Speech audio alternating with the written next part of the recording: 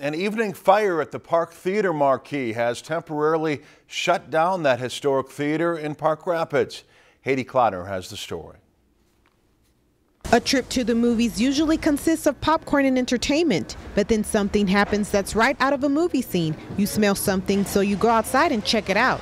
I came back in to check on the theater, went up and looked at the marquee and saw that there was smoke coming out of the marquee. Shortly before 7 p.m., the Park Rapids Fire Department received a report about a marquee on fire in downtown Park Rapids. By then, social media was buzzing, taking pictures and video of the fire. At that time, our people entered the building to seek the source of power to the marquee. They eliminated that source and began extinguishment proceedings. About 35 patrons were in this room watching Dunkirk when staff came in and told them they had to exit. Most of them exited to the front and out to the left, away from the marquee. Within an hour, the nearly 60 people inside cleared out. Wilson doesn't know the exact amount of damages, including smoke damage in the lobby, but crews are already working to make the necessary repairs. Companies to come in, clean and sanitize all the smoke from the building. Once we get that completed, then we will reopen.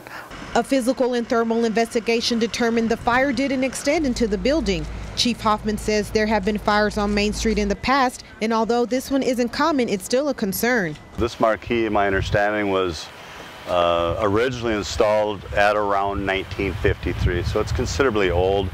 The fire is definitely related to the marquee itself. The neighborhood has rallied around their beloved Park Theater and are hopeful they can catch a movie on the silver screen soon. It feels great to have the community support. It's been overwhelming. Wilson has contacted 2 companies to get the marquee back up and running. In Park Rapids, Haiti Clotter, Lakeland News.